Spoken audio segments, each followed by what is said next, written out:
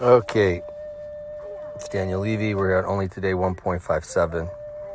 Should be in line with the teachings correctly of Reb Shlomo Eliezer Schick.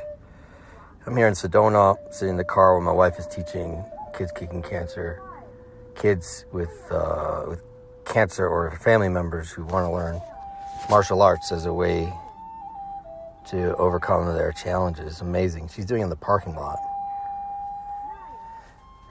Amazing, right? She's doing it in the parking lot. Anyways, I want to share with you an idea. I remember when I was in my 20s, attracted to Buddhist philosophy, and it was awesome and fun, and it gave me a great excuse to be, not responsible, and to learn to be in the moment.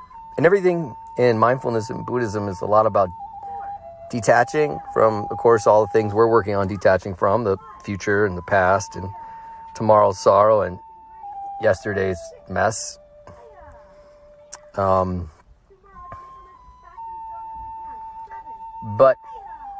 why is it that here by this sort of teacher, this Jewish teacher, only today, Rak Hayom in Hebrew, only today, he didn't say only now, right now.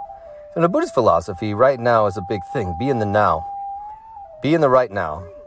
There's nothing but right now. We have nothing but this moment. And it's interesting, in Jewish thought, that's not really the chunk. The chunk we're taking is be only today. Only today. Why? Because what came to me is the idea that today is a totally different box than now. Now, there's nothing to plan.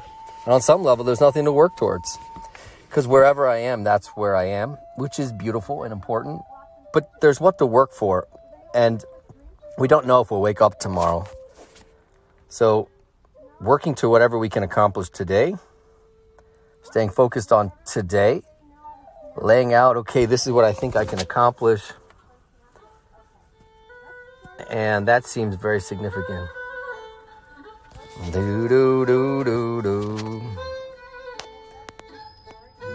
Think about what you can, the Mechaber, Reb Shlomo Eliezer Schick says, we should think about what we can accomplish today.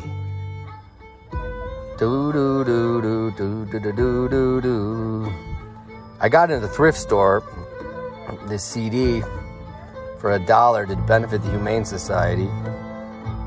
It's interesting. It's like it's Native American tribal orchestra music, I guess. So take a minute and think about what can you benefit from today? What can you benefit from just today? What can you accomplish? Can you call up 10 people and bring them joy? Can you learn a text and memorize 2 sentences of it and review it 40 times and internalize a piece of truth? Can you clean up a room, the entire room that you have yet to clean, and you'd feel good? What can you do that fits inside the daylight hours that you have left? What can you do that fits inside those daylight hours?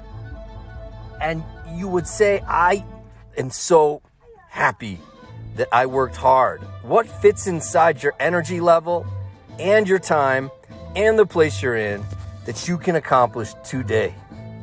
Not right now, because if it's all right now, wherever I am, that's where I am, and that's its own skill, and that's a beautiful thing. And we talk about that another time, how to embrace the moment. But that's not what we're working on in this series. We're working on only today. Hayom.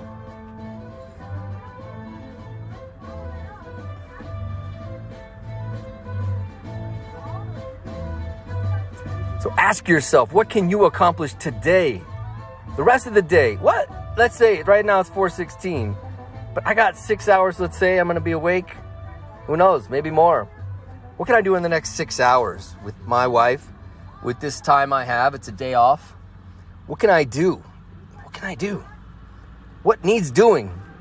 Who needs me? What can I accomplish? Take some time, pause this, or just listen to this and think about what you can do. Over and out.